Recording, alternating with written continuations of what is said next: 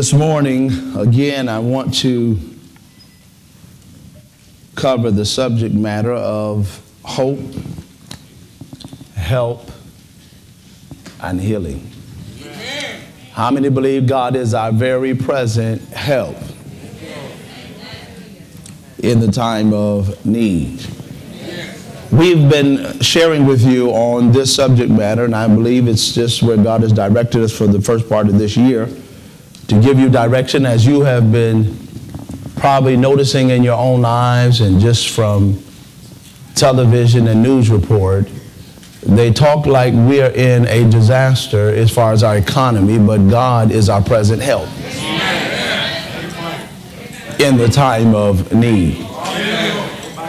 The forecast sometimes forecasts there is no hope, but God is our hope. And He is our help. My question to you, whose report you going to believe? I choose to believe the report of the Lord. Are y'all following me?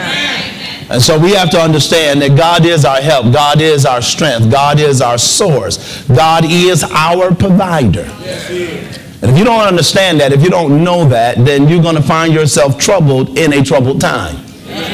But the Bible tells me the peace of God surpasses all understanding that keeps my heart and mind through Christ Jesus. Am I not right? We looked at last week in Acts when Paul was in a hopeless situation and he said all hope was gone, that an angel of the Lord stood by me that night and said, don't be afraid. Are y'all following me? So when you're in a situation where it looks like there is no hope, how many know God is your hope? God is your help. God is your healer. Amen. And I've been covering this subject matter for the last few weeks, and I want to continue to cover this area, and hopefully it's helping you to come to the conclusion in the midst of your storm, you're going to have to praise Him. In the midst of conflict, in the midst of trials, in the midst of tests. The Bible said there is no temptation that's not common to man that God has not already provided a way of escape, and will not allow you with that temptation to be tempted above that which you are able to bear. Somebody shout, I'm able. I'm able. Because He's able.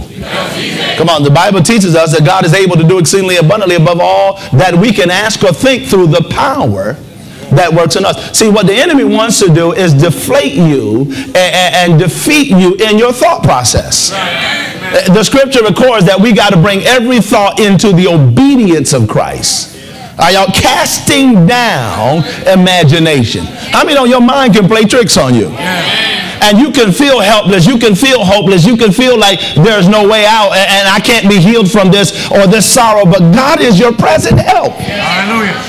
Amen. Amen. In Psalms 33, verse 18 through 22 has been our theme scripture. It has been the foundation in which we started with, but it's not where I'm going to end up. Are y'all following me? Amen. This is just a starting process so you can understand the scriptural basis. I will define hope and help, briefly go over hope. We're into help right now. But in order for you to understand that God is your help, you need to understand what hope is.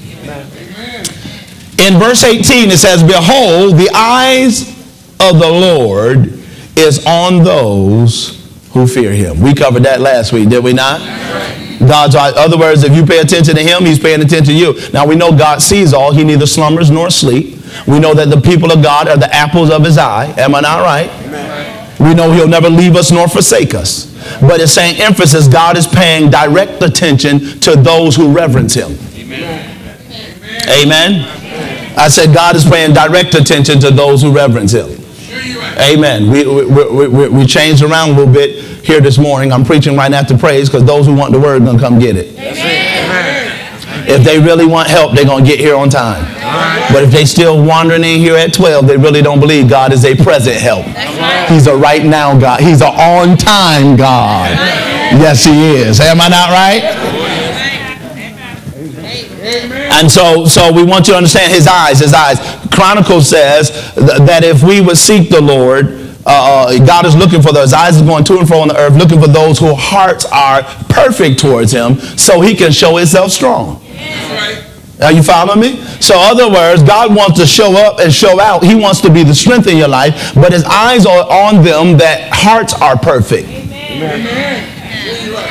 Come on, didn't say your life was perfect, but you got to have the right attitude towards God. A perfected heart is one that is completely sold out to him. One that is mature to know that God will never leave you nor forsake you. One that seeks God. Are y'all following me? One that acknowledges God prior to getting in the problem. Come on. Trust in the Lord with all your heart. Lean not to your own understanding. In all your ways acknowledge him, and he shall what? So the eyes of the Lord are on those who fear him. Are y'all with me? Amen. On those who hope in his mercy. To deliver their soul from death. That's your healing. To keep them alive in famine. That's your hope. Come on. That's right. That's your help. So no matter what the economy is going through, you got to believe God's not going to forsake you. That's right. That's right. Well, I had some tough time. Tough time don't last, but tough people do. Tough times come and go. That's why I say in the time of famine, because famine can come and famine go. But God will keep you alive. Y'all didn't hear that. So it doesn't matter what's going on in the economy, he will sustain me. Come on, one songwriter, David said, I've been young and now old, have not seen the righteous forsaken, nor his seed begging bread. The steps of a good man are ordered by the Lord, and even though he fall, God is holding him up with his hand. So in the time of famine, come on, Wednesday night we share with them in Proverbs. For those who don't come to church on Wednesday night, plenty of you. A righteous man can fall 7 times and God will raise them up again. Are y'all following me? But the wicked will fall into calamity. Now you say, why did you mention that about being on time, being in church? Because God's eyes are on you. And some of you really don't want help bad enough. You're not in that much of a crisis. So what are you going to do? He's going to allow crisis. Oh, some have to work and schedule and all those things. But some of you are scheduling yourself to be somewhere else. So when you need help, God's eyes are on those looking to and fro in the earth for those whose hearts are perfect towards him. Amen. He's not holding it against you, but he ain't in no hurry. Since you're not seeking him. Are y'all following me? That bad, he ain't trying to chase you down. If you seek the Lord, Chronicles said he'll be found of you. If you forsake him, then he's going to forsake you. Come on. Did we not read that? So in other words, somebody say, in the time of famine, he'll keep you alive. So verse 20 said, our souls wait for the Lord. He is our help and our what? Shield. It says, for our hearts shall rejoice in him. How many know if you really believe God is your help, you ought to praise him? Those of you that come to church and you act like a doorknob, you don't turn lest somebody turn you. Or a bump on the log, you there, you're present, but not necessary. See, if you really believe, I don't care what you're going through, it can't steal your praise. Come on, the songwriter said, for our heart shall rejoice, not in what I'm dealing with, not in what I'm going through, not what is in front of me, but in him.